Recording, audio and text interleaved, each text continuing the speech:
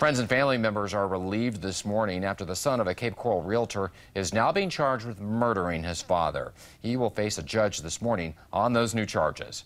Fox 4 Rising's Malcolm Johnson is live at the Lee County Courthouse to explain what this means for the case. Good morning, Malcolm.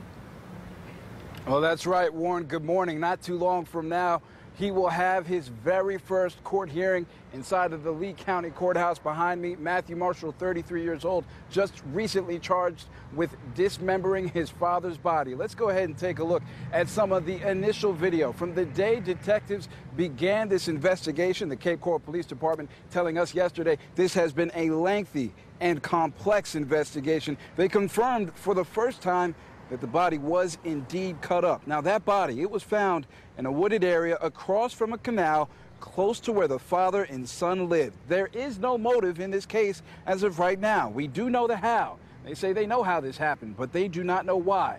And there are many people wondering why. And we anticipate that they will be here later today. One of them, Fox 4 recently spoke with as he reflected on his friend, Rick Marshall, 58 years old. You met him, you liked him. That's it, you're friends. Now, he's gone.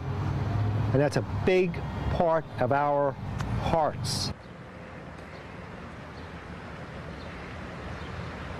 So again, to reiterate, Matthew Marshall, 33 years old, charged with the dismemberment and abuse of his own father's body. We will be inside of the courtroom, updating our viewers online at Fox 4 Now with what takes place in Marshall's first appearance. For now, I'm Malcolm Johnson, reporting in downtown Fort Myers. Fox 4 Rising.